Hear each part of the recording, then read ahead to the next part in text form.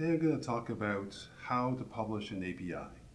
Here's our demo version of the Layer 7 API portal, which is built on a proprietary CMS and designed to be deployed 100% on-premise. For this company, Goods Warehouse, they're a retail vendor of hardware products, and they've made available their Acme Warehouse API so that third parties can build an application against that API, have their customer base sell one of the products, one of Goods Warehouse's products, and if they do so, they'll get a kickback from Goods Warehouse based on what they've sold.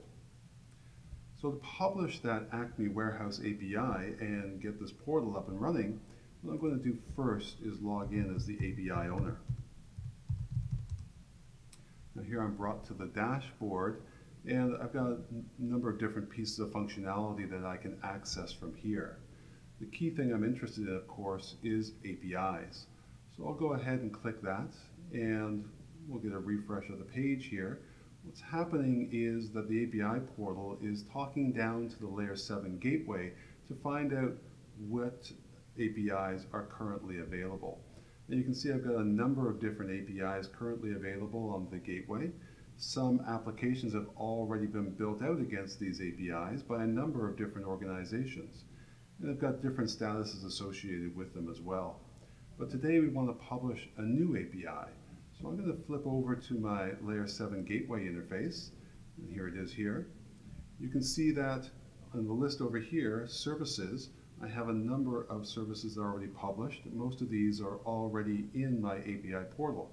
The one that isn't, the one I'm interested in today, the Acme Warehouse, is here.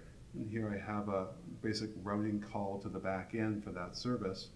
What I want to be able to do is set this as a portal managed service. I'll just drag it over here and save and activate. Now once I've done that, this policy that points at the Acme Warehouse API service is now going to be available in my list of APIs. I'll just click the APIs here, the page will refresh, and we should see it come in at the top of the page. Here it is now. Acme Warehouse is available for me. There's no applications built against it. No organizations are using it yet because it's not enabled. So in order to enable it, what we need to do is associate a level of service with it, what we call our API plans. Now, out of the box, we provide a number of API plans. One of them is a sandbox plan. You can really think of that as a basic service level for building applications against.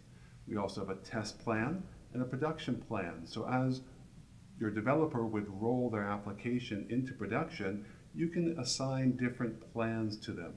And the way that we distinguish these plans is by assigning a quota and a rate limit. In this case, for a production plan, we've got 100,000 hits a day.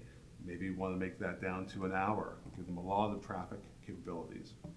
And we're going to rate limit them down to 1,000 requests per second, so 1,000 concurrent requests per second. We can also restrict them by time of day and by day of week, if that's appropriate as well, so we can have them only available between 9 and 5 on a Monday to Friday, if that's the way we want to go. So in this case, I have a number of plans already defined that I'm going to be using for my Acme Warehouse API. So let's go back and actually go ahead and publish that API. We'll just click on the APIs, bring up Acme Warehouse, and we'll start by giving it a title. So I'll just call this Acme Warehouse, same as what we have. I'll put a version number of 1 in here. Now I can set this API to private. I might want to do that if I want, for example, to beta test this API to a limited number of developers. Or maybe this is a internal API that I don't want to expose externally. So I may make it private so that only my internal developers can access it. I'm going to skip that for now. I've also got another checkbox here called Deprecate this API. So when I move from version 1 to version 2, there's a process associated with that. And I can easily go ahead and deprecate this API and ensure that my developers are not negatively impacted by that event. I want a EULA. I've got one here, standard EULA number 2. I'm going to put associated with it.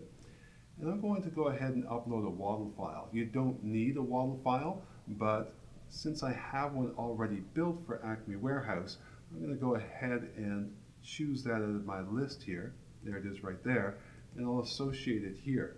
Now that waddle file will allow me to instantly activate our API Explorer, so the Acme Warehouse API will be available to interactively interact with in the API Explorer.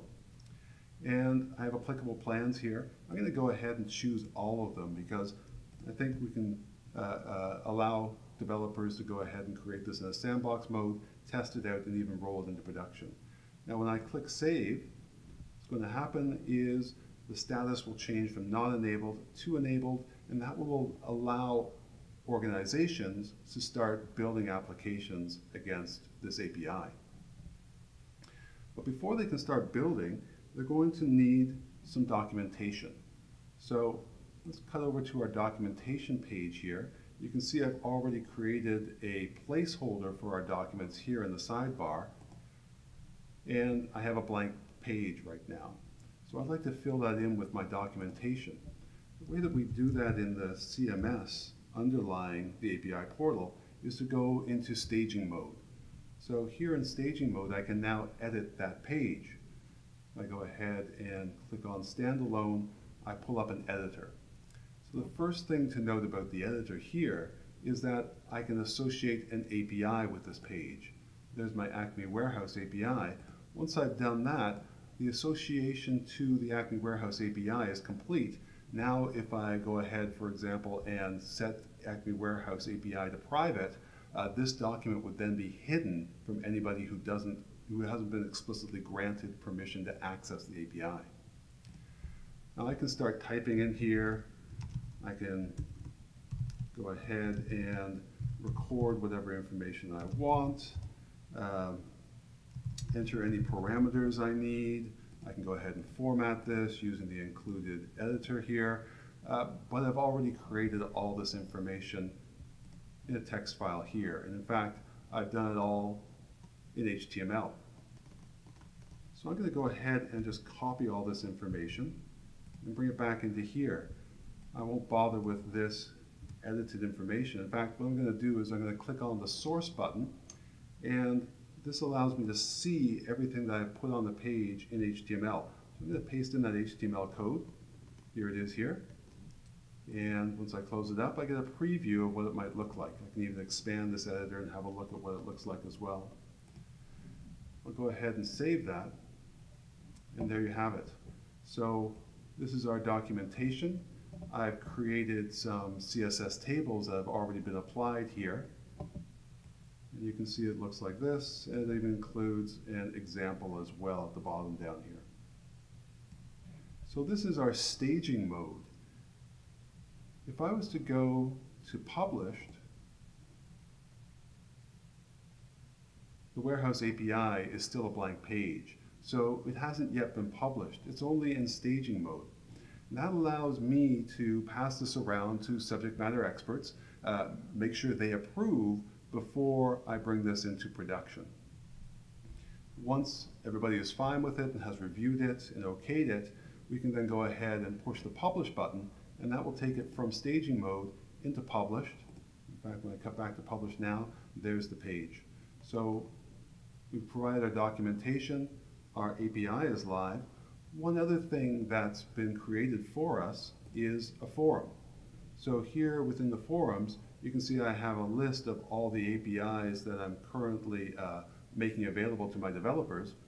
And you can also see that Acme Warehouse has been added to the list as well. So on publication, Acme Warehouse forum will automatically be generated for you. Now I talked about the waddle file that I had before. The waddle file allows me to populate my API Explorer. The API Explorer allows me to interactively work with any API that I've published. There's the Acme Warehouse API now. I'll go ahead and select it. And based on the waddle file, there's a number of resources associated with it as well. I'll choose the list products, and I'm going to submit a GET request against the Acme Warehouse in order to find out what products are available. Once I execute this request, I'm given a response that shows me a number of different article items that are available. I'm going to go ahead and copy one of these product IDs, because then I can go back in and do a product details query by providing that product ID. When I execute it this time, I can find out what the actual name of that product is. So in this way, I can interactively explore what's available within the API.